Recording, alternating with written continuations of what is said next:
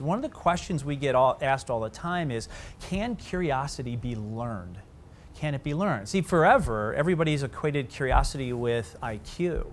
And when you start to really dig into this, what you find is those are they're not interrelated, they're independent things. Curiosity is a good predictor of IQ levels at a young age. But as we mature as adults, IQ becomes more fixed in us, but curiosity can move and it can change. So with the right environment, we can nurture curiosity. And when you really start to study this, what you see is this. There's two types of curiosity that are out there. There's the immediate gratification curiosity, what we call diversive curiosity. That's the Google effect, if you will. And when we want to know something, we immediately grab our phones, punch in that, we get the quick answer, and we move on. It was a nice to know, but it doesn't really build a different kind of behavior inside of us. The type of curiosity that is behavioral is what we call epistemic curiosity. And epistemic curiosity is something that can be grown in individuals. To learn to become more curious, you have to exercise your curiosity muscle, if you will. So when we put effort against it, we start to see the world a little differently. Well, what does that sound like in an adult professional? It sounds like, hey, I read an article yesterday, and I start to think immediately, what's the implications of this change in business on the people that I deal with every day? And we start to just dig deeper, think deeper, and move in a little closer than other people as well.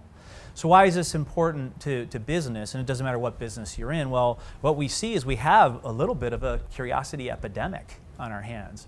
And when you really start to dig into organizations and research the numbers behind this, they're actually quite alarming, if you will. Why? Because most people don't even believe that they have environments in the workplace that create curiosity. And it doesn't matter if you're more educated or less educated in business. If we don't create the right environment, we automatically start to shut people's curiosity muscle down. See, when you look into business, 22% of the people will tell you that we don't even practice curiosity at work. I'm not allowed to, right? Or I don't have the environment that does it as well. And why is that important? Because, as Janet mentioned earlier, it's curiosity that we believe is the precursor to everything, So environmental, what do we mean by environmental? Well, environmental is, do we create the space and time in organizations for people to ask questions? Do we create the ability for them to have a safe environment to dig a little deeper?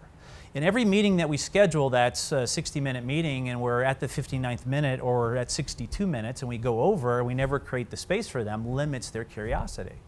Every time somebody raises their hand in a meeting, right, and we said, oh, there goes Jane again, she's asking that same question as she always asks, right, we start to stifle curiosity. And based on the body language leaders actually send their people, they can either encourage curiosity or they can stifle it as well. What do we mean? Well, we've all been in those meetings when somebody raises their hand or asks a question or they try to dig a little deeper, and the leader in the room goes, it's that action that causes a different kind of reaction as well.